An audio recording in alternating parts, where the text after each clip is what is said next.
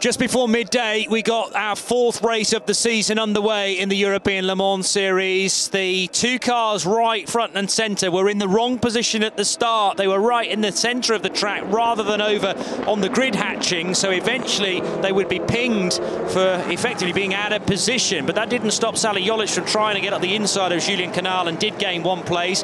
Look at Sarah Bovey's pink Ferrari here, sideswiped by Freddie Hunt, who was looking for a way by Jim Maguire, and Jean-Ludovic Foubert also spinning in the distance right in front of the American. He had nowhere to go in the number 3 United Autosports car. Jacopo Petrobelli and Michael Fassbender came to blows. The Ferrari judged to be at fault at turn 13, which pitched the Hollywood superstar around on the spot.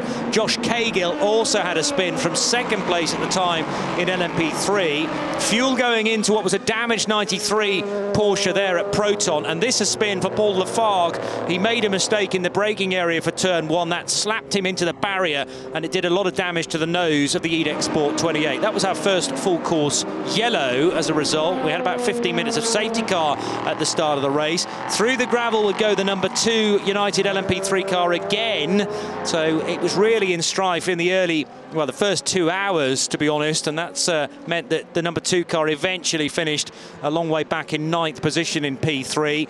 Plenty of carnage as usual at the chicane as Julien Canal tried to home in on the race leader. Side to side battling in GT with the Spirit of Race Ferrari number 55 on the inside of the Rinaldi Racing offering, and a good overtake there from Matt Griffin.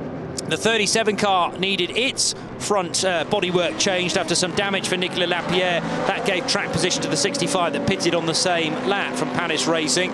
Lights flashing for one of the Cool Racing LMP3 cars behind.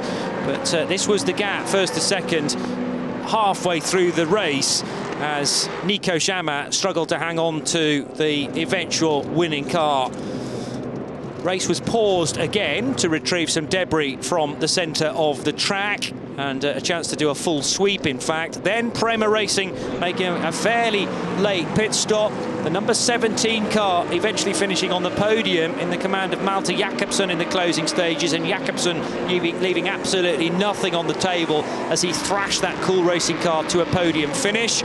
Number 4 Duquesne finishing second in the hands of Sebastian Alvarez in the closing stages. They will be very, very happy with that, the little team from Luxembourg who've had so much success over the years in the Michelin Le Mans Cup. But it's another win, 2 in a row now for Inter-Europol competition. Guilherme Oliveira bringing the car to the finish. In GT, really good scrapping between Porsche and Ferrari. They've been at it for decades, and David Perel was unable to hold back Jean-Marie Bruni in the braking area for turn 10, which gave road position to Proton competition. They were already championship leaders and therefore will extend the gap. Spirit of Race coming home eventually to finish in second position.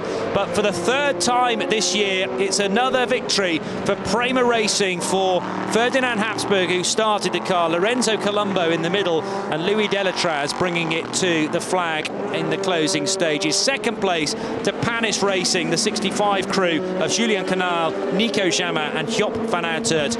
And Cool Racing make the podium with the 37 Orica of Nicolas Lapierre, Nicolas Cruton and Yi Fei-Ye. Here was the moment as Lorenzo Colombo and Ferdy Habsburg climb the fencing to cheer Louis Delatraz across the line. Winning GT car is Jean-Marie Bruni in 77 with Christian Ried and Lorenzo Ferrari.